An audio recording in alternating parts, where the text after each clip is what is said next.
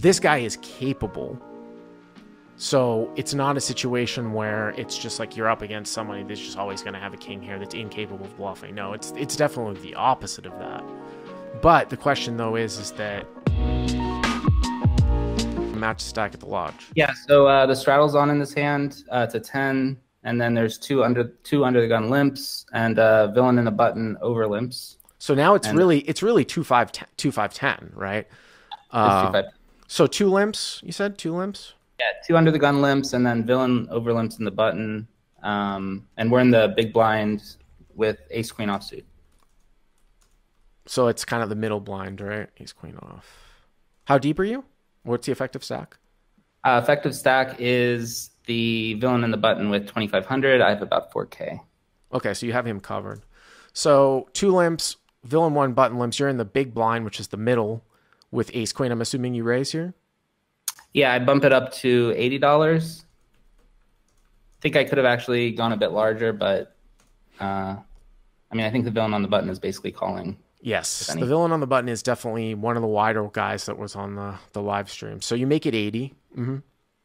Yeah, so the 2 limpers and the straddle fold, and villain on the button calls. So you're just heads up. Yeah. Button calls. So pots maybe what, 200, something like that?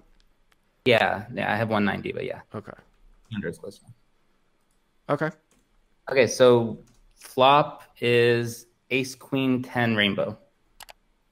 So you've got top 2. Yeah, I got top 2. By the way, this particular villain that's on the button is actually about to play, I believe, in the TCH live game, which is going to start here in a minute, so people will know. But he's very wide. It's interesting that you had said, like, in the email that I could see him being feared sort of at the lower stakes, because I'm not saying that 2-5 is lower stakes for Texas, but especially if he plays 1-3, because I think maybe a lot of guys might be playing a little bit scared money and, you know, see this guy play a lot of hands and, you know, willing to make big bluffs, things like that. So I think you had said that in the email, right? Yeah, definitely. Yeah. So, I mean, you know, my perception of him is that, you know, he's like a lag player. He's looking to put his opponents in tough spots. You know, he's constantly floating light. Just, you know, and he's looking to gamble, basically.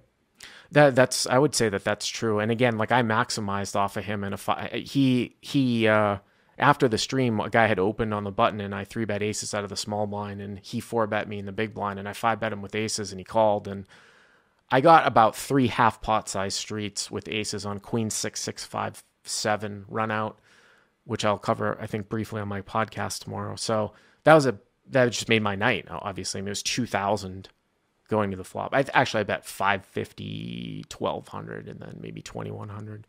But okay, so you've got top 2 here, right? Ace, queen, 10, rainbow. Okay. But he's going to have all the king jacks here for sure. All the king jacks. Maybe. I think, you know, Without he was Without maybe, yeah.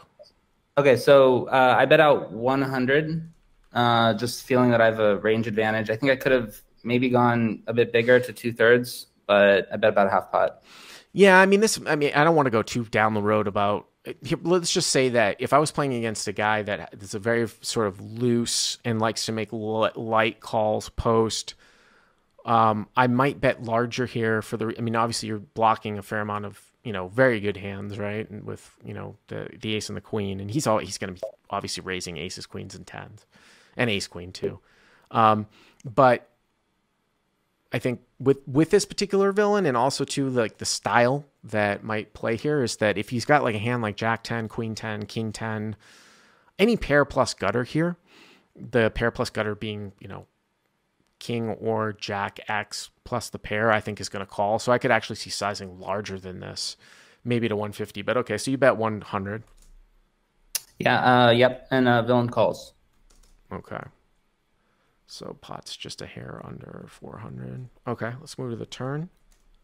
Turn is the jack. I don't remember the suit, but it didn't bring in a backdoor flush draw. Oh, that's an awful card for you. Yeah. Well, again, this is an interesting one too. So is there a backdoor flush draw? Or you said you don't remember. No backdoor. Okay, so total rainbow. It's interesting how all these calls are dealing with this whole Fifth Street chicken concept here on the turn. A lot of our calls here today. I mean, the way that I would look at this one is that that's most likely either going to make him a straight or two pair. So if it makes him a straight or two pair, I don't think that he's just floating with like 5-6. I mean, you race out of the blind, right? He's not dumb. So that I haven't seen that part of his game. You know what I'm saying? Like you raised against like a bunch of limps. Like when you bet the flop, you're gonna have something. He's not floating with pocket 6s or 7s. So, his range on the flop is going to be pair plus straight draw, or he flopped it anyways. So the whole pair plus straight draw thing here on the turn, the jack, is he's either going to have a king for a straight, or he has some sort of two pair like a jack 10 or a queen jack, right?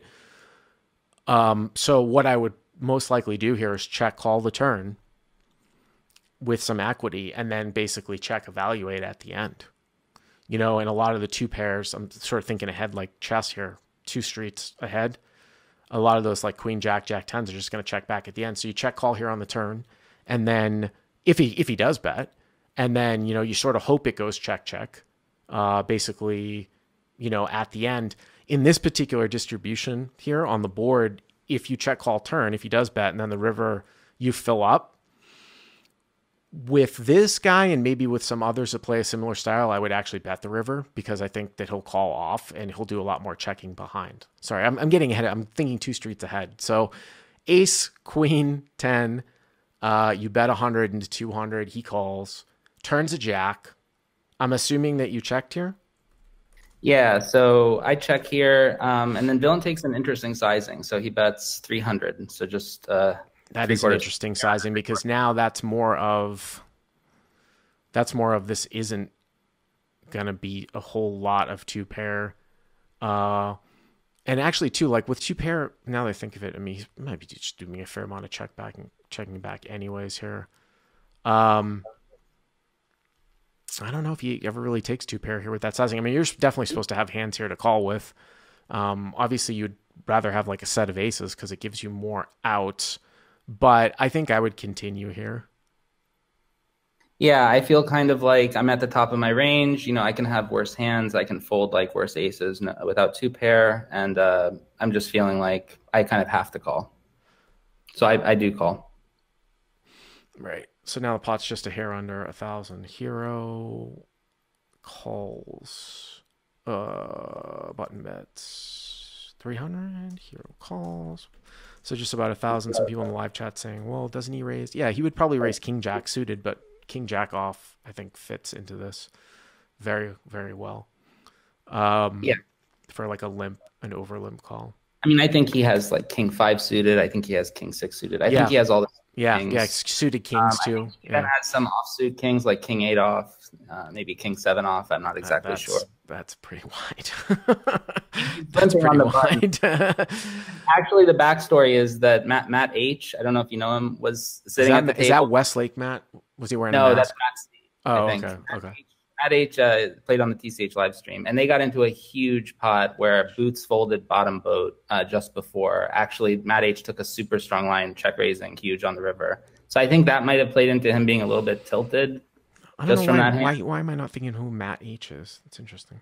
I don't know off the top of my head. Okay, so the pot's just under 1,000. Okay, yep. Yeah, so the river is just a blank. It's like a 3 off whatever it is or something. Okay. So I check, and so then Villain sort of tanks a little bit.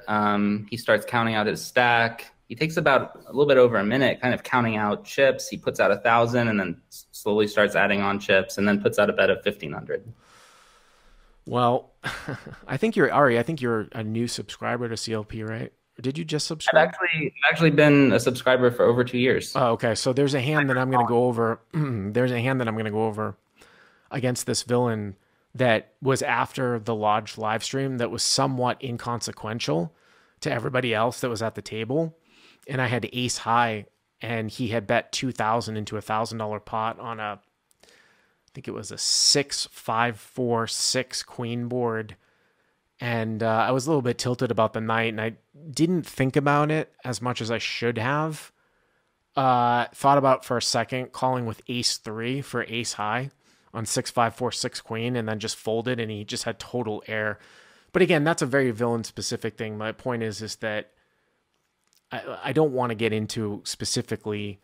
This guy is capable, So it's not a situation where it's just like you're up against somebody that's just always going to have a king here that's incapable of bluffing. No, it's definitely the opposite of that.